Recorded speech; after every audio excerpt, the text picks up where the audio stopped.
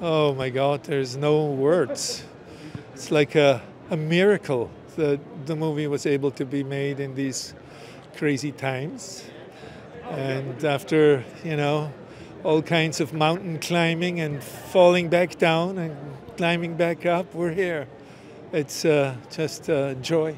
It's a labor of love for us. We always like to have people in a movie that they can shed a little tear, but also laugh a little.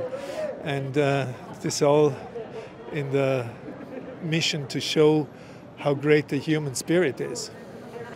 Well, Lexus just has, number one, a cool car.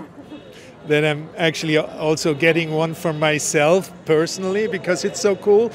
So when you look at cars, you obviously in your heart also always think a little bit, well, this would be the coolest, no matter about all the dealings in the background. But in this case, we kind of the coolest and the best and the greatest for our movie got into the movie, and now we're super proud that we have this partnership.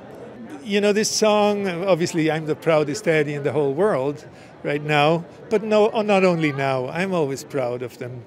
And but when we placed this song, for the screenings and the test screenings, and suddenly people, it was not intended to be in the movie. We always thought like, maybe we're gonna, whatever song is gonna go there. And then people started coming to Roland and saying, oh, that song is great. And so I didn't even have to do much of selling to the others. It was a little secret that this is Luca's song. And then people came and said they liked it. And so it snuck itself in by itself.